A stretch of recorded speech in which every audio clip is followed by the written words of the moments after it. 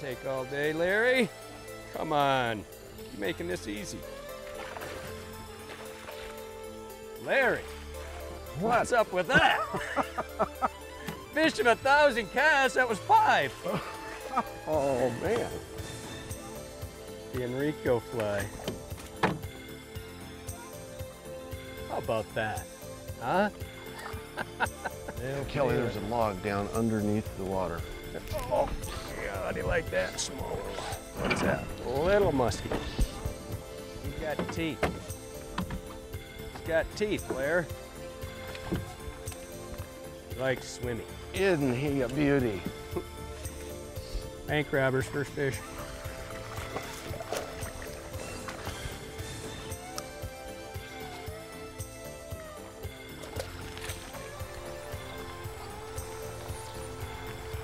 It's all about the entitlement. You need a bobber for any reason? Oh, no, I need this fish. Eat it.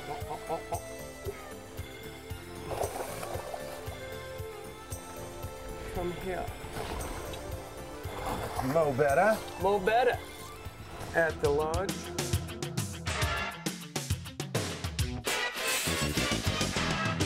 Got it, I think. Got it. Good one.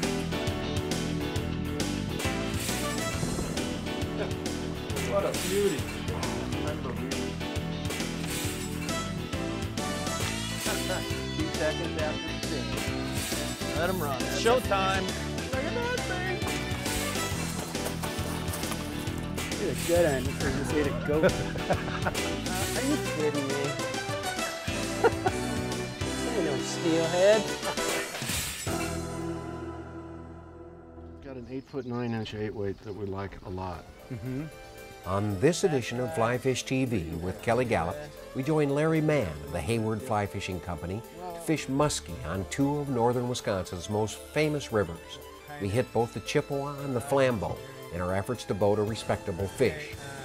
It wouldn't be easy or quick, but Kelly and Larry would get the job done. He's in. You good? Good. Nice job. See you later. In our fly tying segment, Kelly heads to the fly shop to learn about Larry's knot for putting together a leader. As you'll discover, it's a beauty. A slim beauty.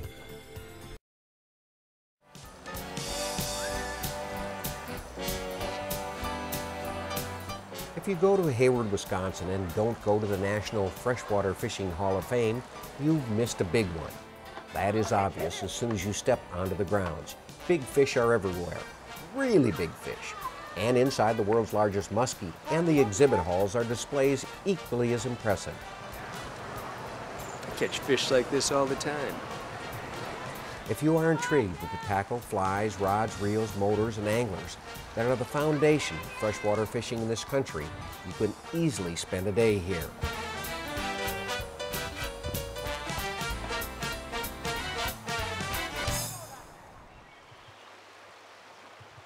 Kelly's northwestern Wisconsin angling adventure begins here on the Chippewa, a shallow, tannic river of legend to musky aficionados. What do you got for me, Larry? Got a perch pattern here from Enrico Puglisi. Yeah. Light, easy to cast, looks good in the water.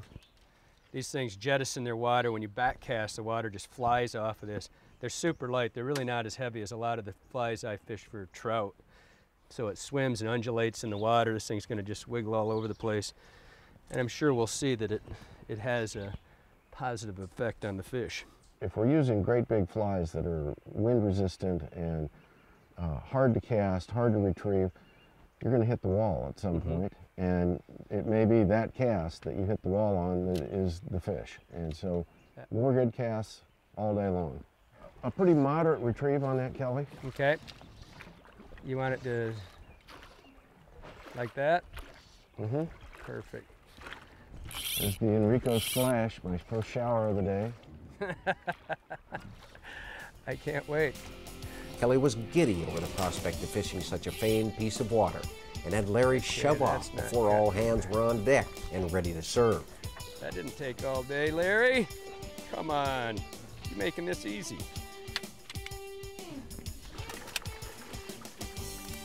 Enrico.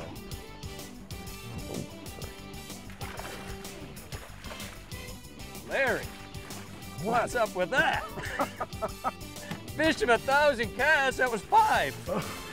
Oh, man. I got your net. Nice. Good start. The Enrico fly.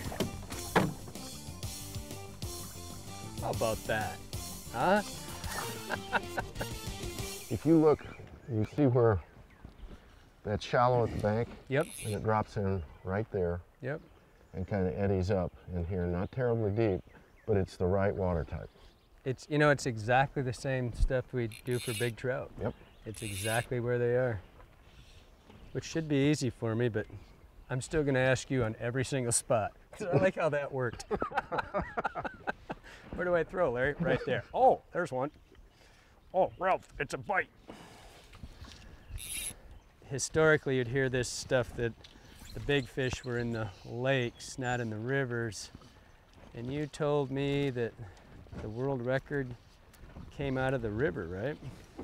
Well, it came out of the Chippewa flowage, which is the result of damming up the East Fork and the West Fork. So that fish undoubtedly grew up in a riverine environment. So it was technically a lake, but it's Was a still river. Still river. Out of that wood pile. Oh, there he is. Oh, that's a tugger. I think it's a smallie. It's a big one if it is. Bank robbers, first fish. Something just rolled out down below there that was pretty substantial.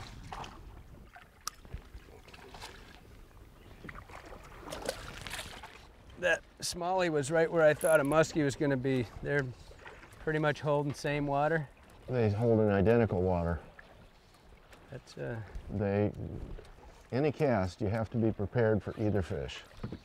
What's your seasons here for fishing? The muskie season opens the last Saturday in May and runs through November 30th.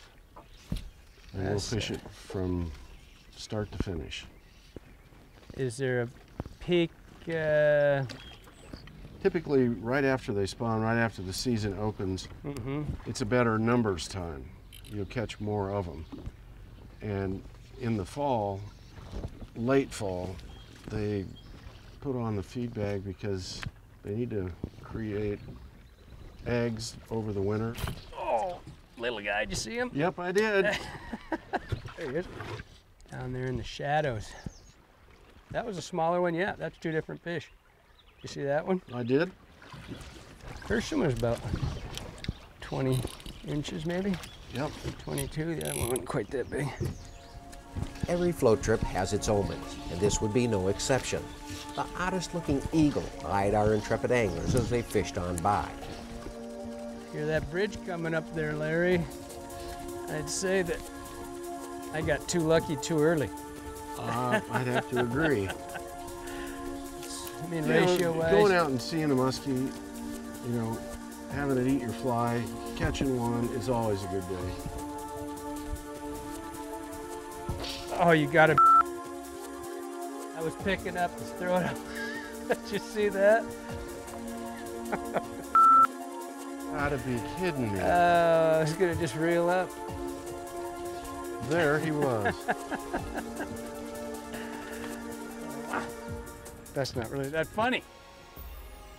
After much crying in his beer about the big one that should have been, Kelly joined Larry for a second day of muskie hunting, this time on the equally famous trophy river, the Flambeau.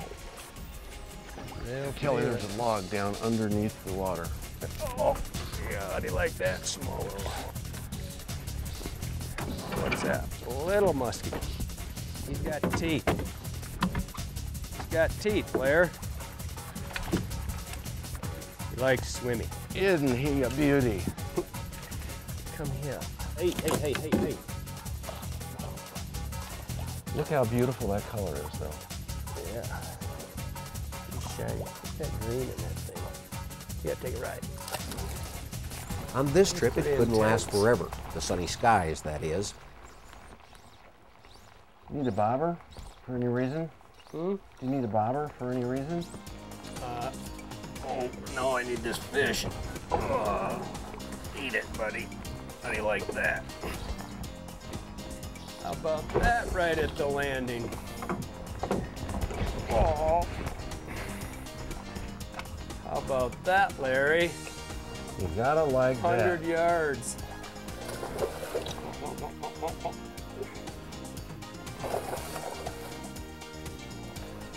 Come here. Mo better. Mo better. At the launch. Uh-oh. Oh, his head's out of the net.